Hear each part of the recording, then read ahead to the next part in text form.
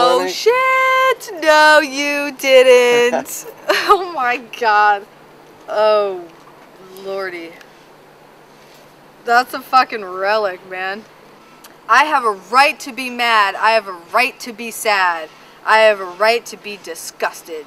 And you don't have a right to tell me to shut up. So, don't even try. This is a poem I wrote last night while I was at Stinky's house. Oh my god, it's amazing. My eyes sting. My tears can't stop. Show your way. Get out of my life. Come on, guys. You can't make that up. Us girls are gonna get revenge. We're not gonna watch you tear up our dream. We want a revolution. A girl revolution. And we're gonna get it. Run riot, to act wildly, to grow wild in abundance. Well, let me tell you something.